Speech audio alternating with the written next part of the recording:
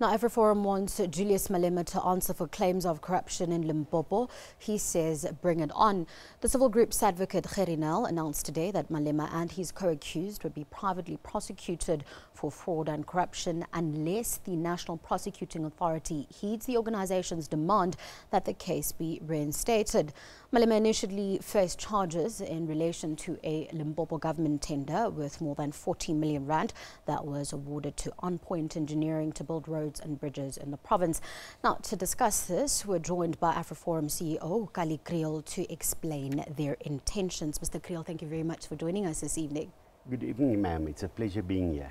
Now, before we focus on Julius Malema's issue specifically, I want to look at the fact that you've gone this route before. What happened the last time around with former President Jacob Zuma's son, Duduzane, and his case?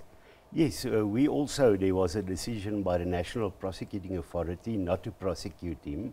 We then said, okay, give us a chance to privately prosecute.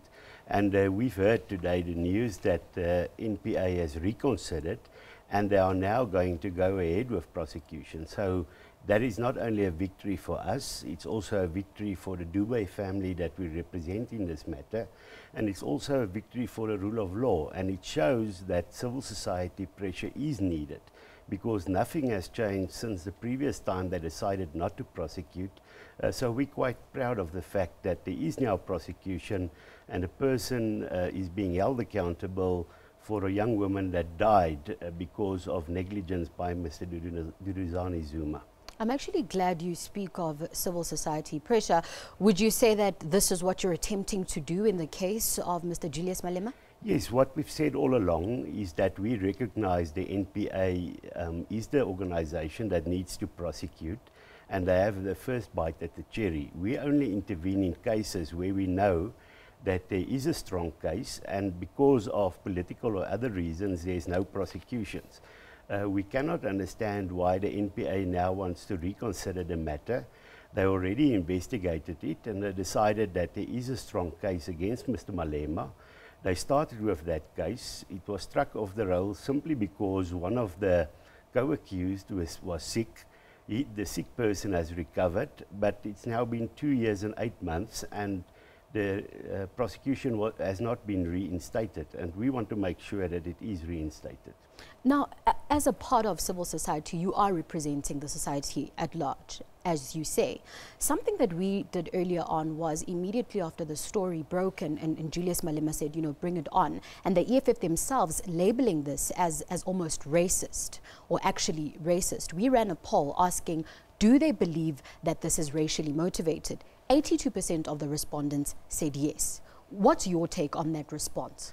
Well, it's unfortunate that the issue is sidetracked in this manner, but it's also expected. The fact is, when a person has been done things that are criminal, stealing taxpayers' money, you would expect them to try and blame everybody else despite themselves. We have to look at the facts in this matter. The facts are that Mr. Malema had a big stake in On Point Engineering. On Point Engineering had to advise the Limpopo government on dishing out tenders, and there are contracts where people that got tenders agreed to give a kickback to On Point, and millions of rand has been paid into the On Point account. That money was used by Mr. Malema to buy a farm. Later, when the prosecution started, the asset forfeiture unit took back the farm, and the person that acquired the farm legally would fight that. But Mr. Malema did not do that because he knew the farm was bought with money that was stolen.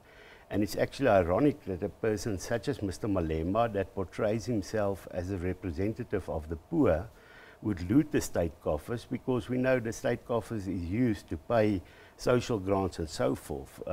So we believe it's in the interest also of poor people, but everybody in the country, that the rule of law should be upheld and he should have his day in court.